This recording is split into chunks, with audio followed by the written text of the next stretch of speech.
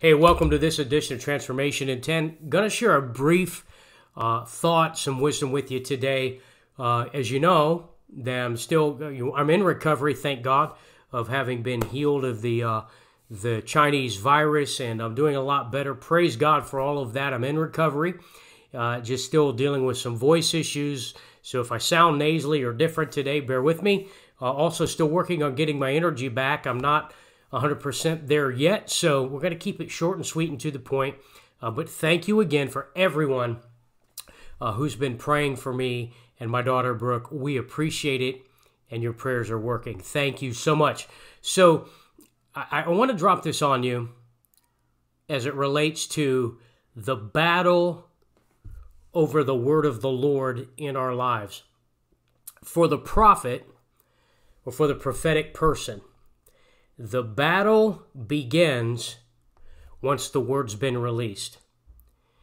Once you release the word of the Lord out of your mouth, if you're a prophet or a prophetic person and the Lord gives you a word, and now there's a difference between a word from the Lord, that is a revelation, an impartation of understanding where the Lord by His Spirit is very clear with you concerning a matter. You know that He has spoken. If you're not sure if He's spoken, then He hasn't. When God speaks, you know. And it's really when He speaks that the battle begins. So for the prophet or for the prophetic person, the battle begins once the word of the Lord has been released.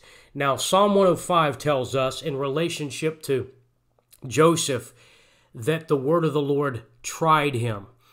It tested it, examined it, scrutinized him. You study his journey from beginning in Genesis chapter 37 through chapter 41 when he gets delivered.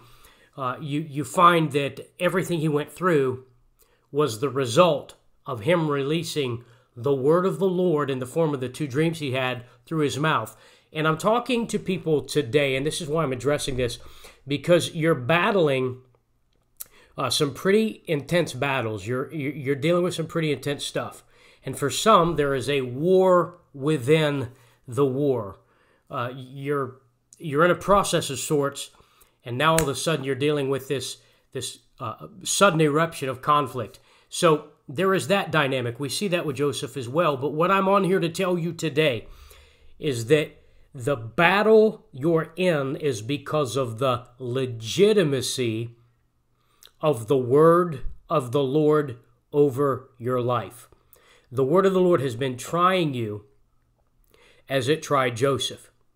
The legitimacy, here's what I want you to grasp. You got to get this. The legitimacy, the truth, the rightness, the rightfulness of what God said, what you heard Him say, what He revealed to you and released through you is revealed by the level of opposition, warfare, or craziness that happens after you receive the word and after you've released that word first. So for the prophet or the prophetic person, the battle begins once the word of the Lord has been revealed and released. So we see that with Joseph. Here's the good news. The word of the Lord is tried because the word of the Lord is triumphant. I want to say it again, and here's what you need to know. When you're in warfare, now listen, when you're in warfare, it doesn't feel triumphant. It doesn't seem triumphant. In fact, it seems everything opposite. It's the place of contradiction, and some right now, you're watching this, and you're battling, you're enduring, you're going through that place or that phase in your journey of contradiction and opposition that looks like derailment, deception. See, that's a big part of it. When you're battling because of the word of the Lord over your life and the legitimacy of that word that's come to you and through you, then what happens is it doesn't just look like you got delayed. It really looks like you got derailed. It looks like you got destroyed, as if that word was deceptive.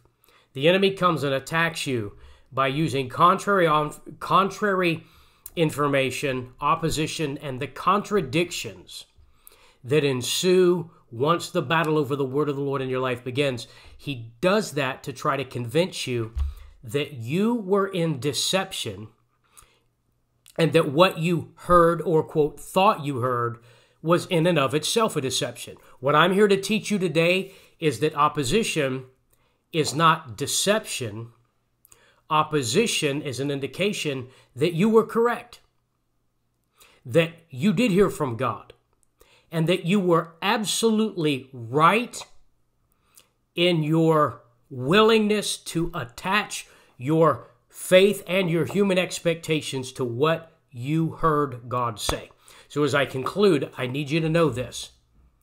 You've been battling because of the word of the Lord over your life.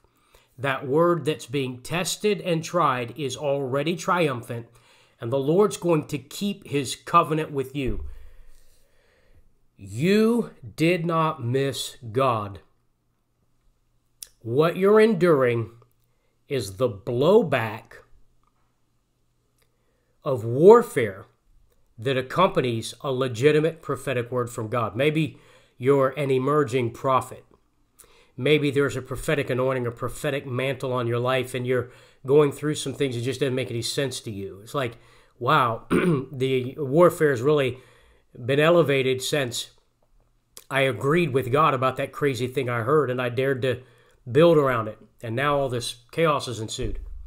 In a good way, that's a good thing. Warfare never feels good, but it is good because it's an indication that there's an emerging prophetic identity in your life, and something dynamic is going to emerge.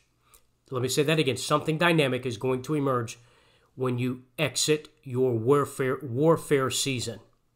To everything there is a season, and a time to every purpose under the heaven, and you will emerge triumphant over the warfare season in your life. You see, the very word that tries you is the same word that triumphs you.